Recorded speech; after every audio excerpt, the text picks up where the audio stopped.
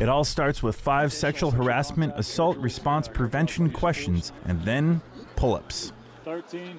That's just the first of 6 stations at Camp Carroll's Sharp Warrior Challenge. Decided to tap into the soldiers' natural competitive spirit and make it into a challenge that was both educational and physically challenging for them. At least 4 soldiers make up each of the teams as they face 6 obstacles: pull-ups, sit-ups, an inclined wall, vaults, a balance beam, and an island hop. It was nice to do something that involves something more than just sitting in a classroom and getting a briefing, and just because everybody doesn't pay attention, I like being interactive and hands-on. Then they complete the course with a sprint up and downhill to the finish line.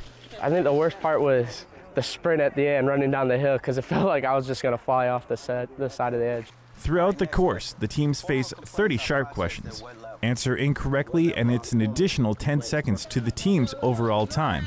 And because they're timed, they have to think quick. It's really good to be able to just come straight out and say that answer, and that's exactly what they're doing. But thinking and reacting quickly is exactly what this challenge is meant for. That's kind of what we want to happen in the community. If they're out in the community as a team and somebody approaches them, we want them together to be able to intervene and to be able to solve whatever issue is going on, not to try and do it alone.